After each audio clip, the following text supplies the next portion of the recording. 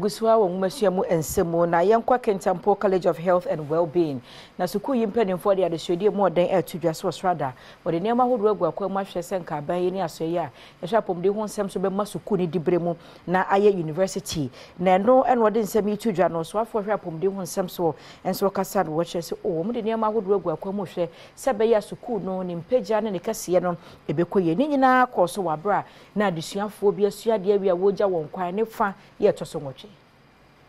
Now, some of the things that we request are physical infrastructure, halls of residence, lecture halls and teaching aids and equipment, staff accommodation, completion of the abandoned Get Fund project, which was supposed to house 400 students. And then we also request for upgrade of Kintampo Municipal Hospital into a teaching hospital level.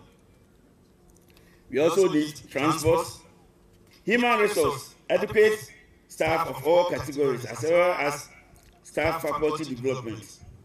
Part-time lecturers have become very expensive.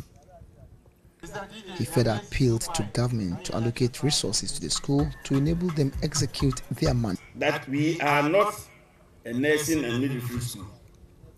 We are unique, and that must be taken into account in all other resource allocations and other issues that come to the headquarters. Ladies and gentlemen, health training institutions such as the Kintampo College of Health and Well-being play a no mean role in the healthcare delivery in this country.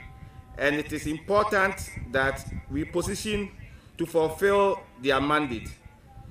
The college has a history of excellent outcomes in the training of health personnel for the country, and I want to make an appeal to the government to consider upgrading it to a fully fledged university to train the needed professionals with the needed skills and capabilities within the middle belt of our country. And it will facilitate teaching and learning in the college.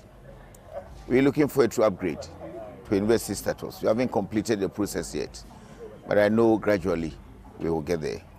This is an old school, very large facility, houses close to over 5,000 students.